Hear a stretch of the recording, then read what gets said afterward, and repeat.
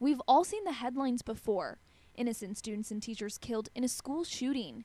It's happened at Columbine, Newtown, and just this week in Nevada. It's a tragedy and it's disappointing, but that's where we are. So it's our obligation, in order to keep our staff and students as safe as we can, to look at all avenues. For the past several months, Brenham ISD has been discussing the Brenham Angel Guardian program, allowing teachers or staff to anonymously volunteer to carry a gun at school to help boost security in the off chance there is a threat on campus. Some believe it's a cowboy type atmosphere, guns on the hip, they're going to walk down the hallway. That is not it at all. It is concealed. If they have students or in a classroom setting, it will be put in a biometric safe. Superintendent Sam Bell adds staff must have their concealed handgun license, go through hours of law enforcement type training and shooting, and pass a psychological exam before being allowed to participate in the program.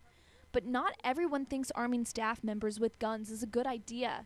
Retired Brenham ISD teacher Lysandra Sanders thinks there are other options to consider first. Right now, I would like to see more research done on this and just more reasons as to why we need to go to firearms. I personally do not feel comfortable with the teachers carrying them. As a teacher myself, I would be afraid that a kid may overtake me. Bell says, though, the Brenham Angel Guardian program is just a proposal for now because there are still a lot of pros and cons to weigh first. Why wouldn't every district and school in the state look at that issue and just see, is it going to work for your community, for your district? If not, great. At least you look at it and studied it. We're told a timetable hasn't been set yet on when a decision needs to be made by.